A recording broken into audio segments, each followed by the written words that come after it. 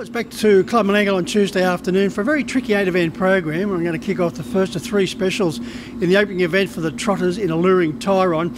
Alluring Tyron has had 4 runs back from a spell, so fitness is no longer a concern.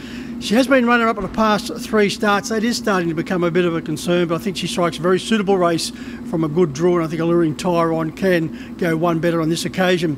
Moving over to race 5 on the card, and Eurobeat was very impressive, winning first up on debut for Belinda and Luke McCarthy. Eurobeat hasn't raced for a month, but I think he'll be ready to win this race, so Eurobeat looks one of the star bets on the card.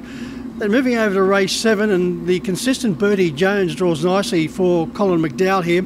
I think Colin will be able to try and dictate the terms with Bertie Jones. 3 starts back, Bertie Jones defeated Lewis Litt. Now, Lewis Litt has come out and won his next 2 races in very good fashion, so the form is certainly there. And Bertie Jones is coming off a very solid second at Goulburn last time out. He's a solid performer, Bertie Jones, and from the good draw, I expect him to be in the firing line for a long way. So they're my 3 thoughts as far as the Menangle meeting here on Tuesday afternoon is concerned. Until next time around, good putting.